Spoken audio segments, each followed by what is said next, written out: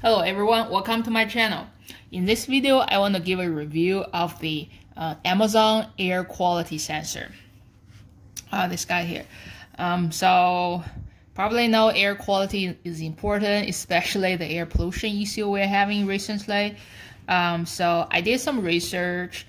Seems like most of the good air quality sensors on the market, they're at least a couple $100. And then Amazon provide a cheap solution, so I thought I'll give it a try. So first, let's talk about the look. It's kind of a smaller size, not taking much of space. You will need a plug-in in there. It's not a battery driven. So Amazon give you a plug and then a cable in here. It's a micro USB. It's not USB-C, so kind of old school. I think there is like a threaded hole in there. Supposedly, probably there's some mounting solution you can mount on the wall, but then I'm not using. I just put it on the table. So I believe this window in here, it's the sensor. It looks like a speaker, but then it's not. It's not gonna make any weird sound, so don't worry about that. And then there is one LED light, and usually it can, by default, it's gonna show different color based on your air quality. But then on the Alexa app, you can actually turn it off so that it's, say if you worry about having a light when you're sleeping, right? So you can turn it off so the LED light is not showing anything. Now, certainly it does not have any screen, so any reading you're doing, either you can see the number from your phone, or you can create some dashboard in any of your Echo device. Now, setting up the sensor is actually pretty straightforward because when I bought the sensor, there's a check on the Amazon page saying if you want to pre-link it to your own Amazon account, and I check it, so somehow they already link it. And then when I first got it, I simply plug it in the wall, and then 1 minute later, something just pop up on my Amazon app screen saying this sensor is being set up. So I didn't really have to do much. I think if you did not click that check and you did not have it pre-registered, you probably have to go to device, and then there's a plus sign in there, and then you can select which one you're gonna go, and then I believe they're gonna ask you to select this 2D barcode through your phone, and then that will register it to your Amazon account. And then another thing I want to mention is right after you plug it in, there will be a 7-minute there will be a 7-minute calibration time in there, so you are not going to be able to get any readings immediately. It will show something like the sensor is still being calibrated. It takes about 7 minutes, and then after that you will get some reading in there. And then every time you unplug and replug in, again, it's going to take 7 minutes to calibrate before it will get connected and show you the reading. So first, let's just show you the phone in here. So one downside is certainly there's no separate app for it. You cannot create even a dashboard on your Alexa app. So the only way you can do is you have to go to the device. Then you're gonna have to find this device, and then unfortunately, it's like all the way to the end because there's Echo, there's all your lights, there's a plug and switches, and then air quality is like all the way here. And then I tried, you cannot arrange the sequence in here. You cannot drag and pull, so you have to plug in here, and now this is how you read it. Now the good side of this is in this Alexa app, if you are using like this feature quite often, it will create a shortcut for you on the home screen, so at least it's easier access and less click getting into the app. So I'm going to go to air quality, and then I think on the top this is like a summary or like average of indoor air quality, And then if you buy multiple of these, and I think it will probably show it all here, like first, second, third, and certainly you can give it a different name.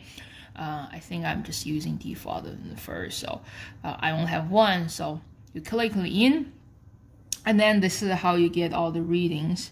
So it measures five things.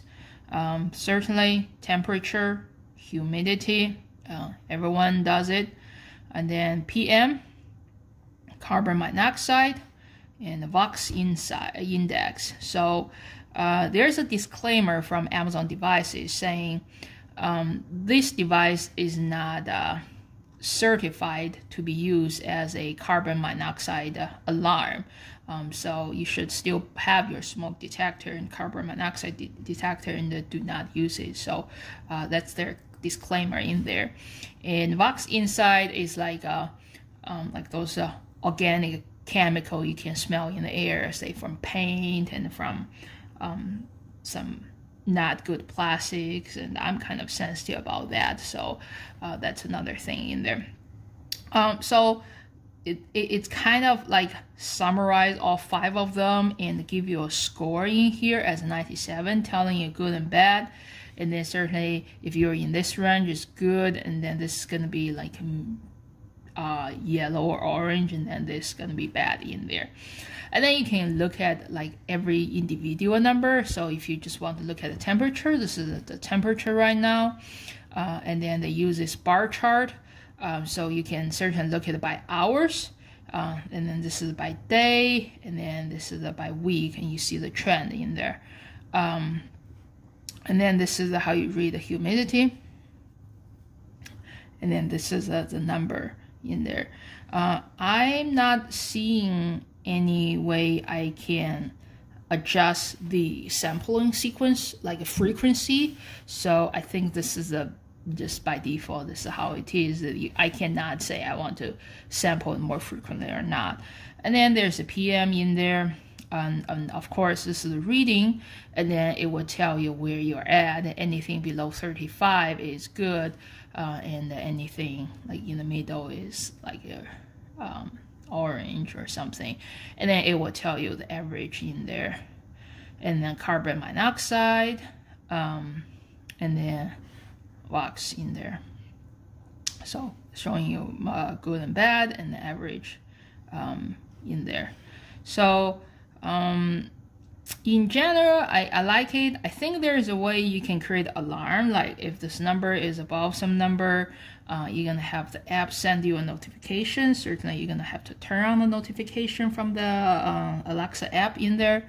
So one thing I kind of want to do a comparison is the sampling frequency in there. So for example, I'm just gonna do the day in there, right? So recently, because I have been doing a lot of research on these kind of sensors, I also bought another sensor from the market. It's this brand, I think it's called Govee. So I want to show you, this sensor seems like they have much better accuracy or higher frequency of sampling in there. So if I want to show my temperature chart of the day, you can actually see very detailed fluctuation in there, going up and down. You can see it's kind of going down, and then in the morning it's going to go up and down in there. And then in this sensor, I can actually adjust the sampling frequency in there because it is battery driven. This sensor is actually in the same room with the Amazon sensor in there. It's just different location, but then same room. But then you can see the detail up and down from this sensor, and then compared to the Amazon sensor, it's not changing much, right? But then in general, I'm not really using the sensor to do any scientific study in there. I don't think I need that much of frequency. I guess at least it tells me the current temperature and all that stuff, so it's good enough for me. One thing I do not like about this sensor, which is kind of deal breaker now, is I'm not able to share the sensor with other members of my family. So certainly in the Alexa app, you can, in the setting, you can add family members. Like say, here I use my own Amazon account in there, and then I can add my family member because they have their own Amazon account. It's like click here in the settings, you can add their family member. However, in their app, they are still not able to see this device, and there's no place I can say that I want to share this device to other people. So the only way you can share is probably have it create a dashboard on your Echo device on the screen in your living room, but then there's no way they can see these readings from their cell phone unless they just use the same Amazon account with you. So this is kind of a deal breaker for me. That's one big thing I do not like it. So that's why I think I recently also bought another sensor. This is actually air quality sensor from IKEA. So in my next video, I want to give a detailed review of how this sensor works and then see if I like this sensor better. So alright, so I think that's everything I want to mention about this Amazon sensor. If you like my video and find my video helpful, please subscribe to my channel. Thank you.